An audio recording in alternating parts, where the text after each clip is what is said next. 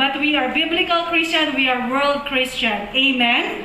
Amen. Let me call some sa facilitators naman. She was supposed to go home this year for good. Maaaring mag-aasawa, I don't know. Praise God kung ganun man. Pero God in His goodness, medyo pinigilan siya. Otherwise, she will not be able to join Kairos. But God has a better plan for her while she is still here. So can I call Pastora Elma Mago to share her Kairos experience? Pastora Elma has been with Kairos for how many years na po? I think for over 7 years. Wow. And I was supposed to go back to the Philippines for good in June this year. But I thought that delays is just giving me the go signal that probably I will not be going back to the Philippines yet. Amen. Stay here in Hong Kong. Please pray. Amen. And I really love Kairos course so much. And I just want to praise God for all you guys who have attended this year. And to those who had attended in the past, I've learned a lot, and I'm sure that you have learned the same. And well, I just want to be honest. I do not know what the will of God is, but I really want to stay because I want to be part of the Kairos course, and please do pray for me. However, if ever it is God's will for me to return to the Philippines, then probably I still have to make sure that Kairos course is introduced in my church. Amen. So thank you, and I want to praise God for making me part of this course. And with this number of people who have joined, and I pray, and we are looking forward for you guests to please come and join us. There are a lot of things to learn, not just about sharing the gospel to our families, to our kababayans, but we need to share the gospel of God cross-culturally. We believe that Jesus is soon coming, and we are in the interim period. And with this, we should take part, we want to participate. And in the scriptures, both in the Old and the New Testaments, we know that it is God's purpose that every tongue, every tribe, every nation should be in gathering in the kingdom of God, and we want to be part of it. Amen.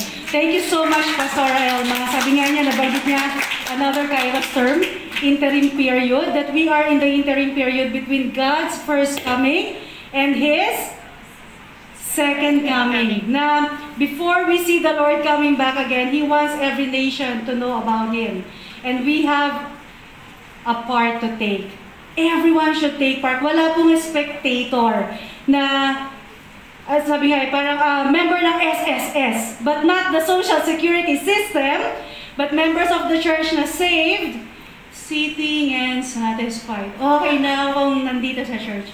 Okay na akong nakaupo na lang dito. God has a big task ahead of us. At napakasarap po na samahan ng Panginoon sa kanyang layunin na ang bawat nasyon ay makakilala sa kanyang pangalan. Another one, let's call another one from ICN, let's call Rosamay to share what you have learned in Kairos. Sabi sa'yo, impromptu. On the spot ako din. Yes. What I've learned in Kairos is that how to yung proper na pag-share ng gospel. I am very thankful kasi for this opportunity that I've learned a lot, so many to mention.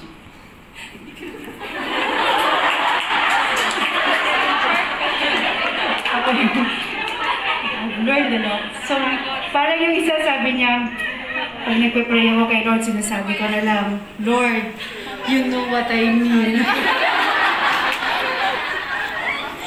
Alright, how about from this table? Anyone that would like to share? Parang kilala ko kayo ha.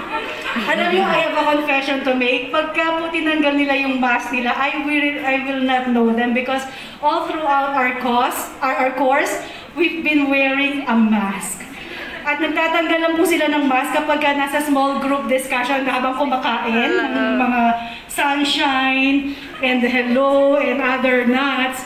But I don't see them. So, Baka mamaya ko palang makita, mamaya pa lang sa akin ang big reveal ng itsura ng bawat isa pagka kinuna na kayo getting your certificate. So, anyone from this table that would like to share what you've learned from Kairos so far? Sige, Louie. Si Louie, so niya taga Baguio. Do you know that Louie is Igorot, ano? True-blooded Igorot, like Ate Beth and Veron. And Mary Grace Catan. So they are not just from Baguio, but they are true-blooded Igorot. So, ang natutunan ko sa Kairos is, parang, noon kasi parang, kontento na akong pupunta sa church, tapos, Bible study, ganon.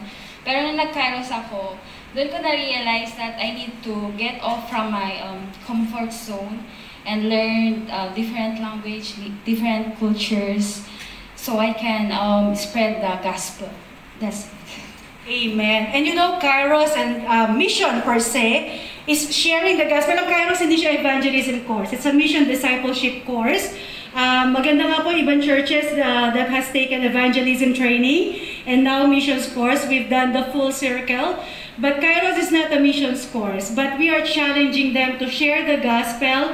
Not only share the gospel, but share the gospel cross-culturally. So kahit tayong mga, because we are from different nations, diba? Tayong mga Pilipino, bagamat pare-pareho tayong Pilipino, we are from different nations. Merong nation ng mga Ilocano. Sino dito ang mga Ilocano?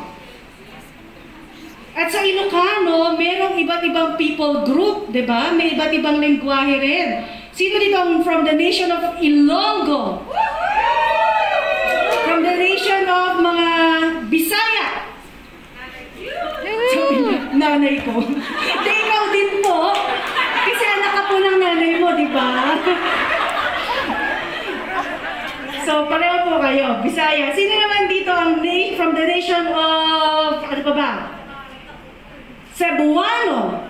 Ang Bisaya at Cebuano, pareho, diba? Yes. Pareho. Alright. So, we are from different nations and that's our challenge for everyone to share the gospel to different nations.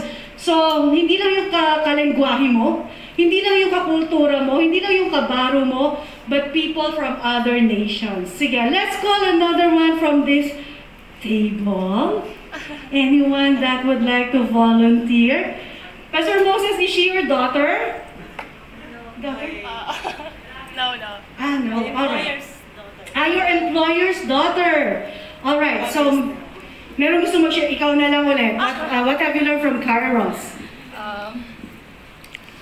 First, I would like to say thank you because we learn a lot from Kairos, from being a missionary. It's not easy, but doing it, it's so challenging, especially if you're sharing the God's words to other religions. We learn different kind of religions too.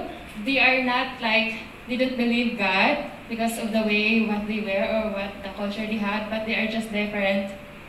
Being in a church, not in a big group, but even though in a small group, we are so blessed that we believe God is with us. It's so blessed to be a blessing. Thank you. Amen. So we really actually did not learn different religion, but we prayed for people that come from different religion background.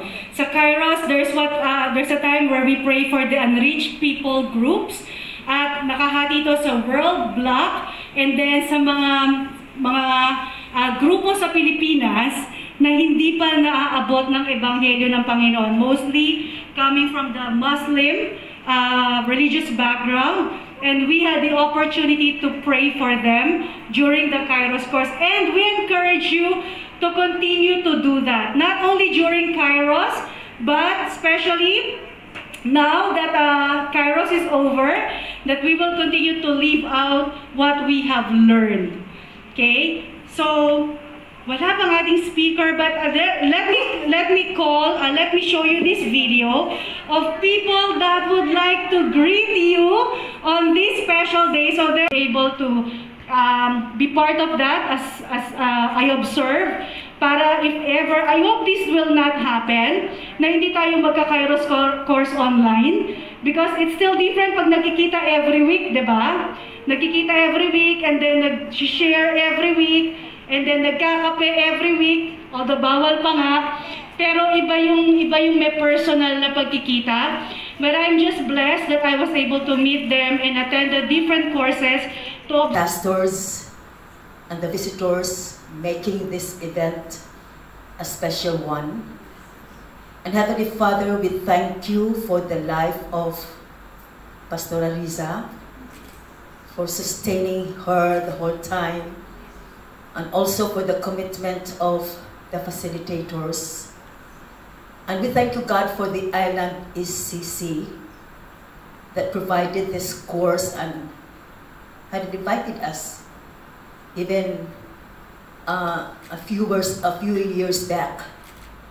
And Heavenly Father, thank you, God, that in today's graduation, we are being reminded that this graduation is not the end, but the beginning and the continuation of our Kairos journey.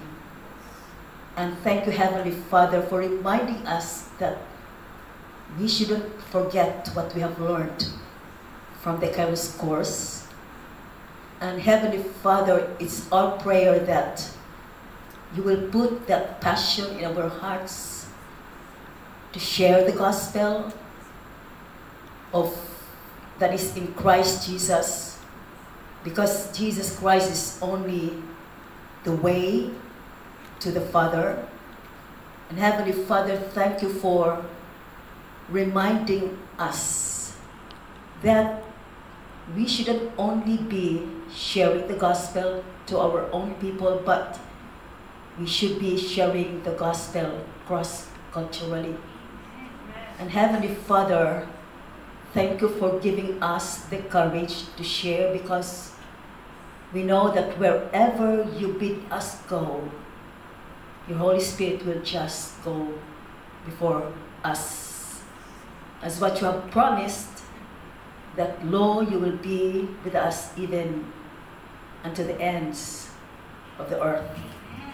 And Heavenly Father, we thank you and we praise you, God, because as we look forward to that ingathering of those whom you have ushered into your kingdom through us, we are part, and we have been part of it. Father, thank you for reminding us that we are in the interim period. And thank you, God, for giving us that opportunity. And God, thank you that this opportunity is ours. And Heavenly Father, I pray that you just bless each and every one of us.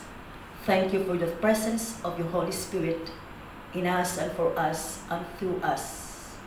Thank you once again that you are with us the whole time in this graduation program. And this is our prayer to you, God, in the name of our Son, Jesus Christ. Amen. Amen. Thank you so much, Pastor Elma. You may be seated.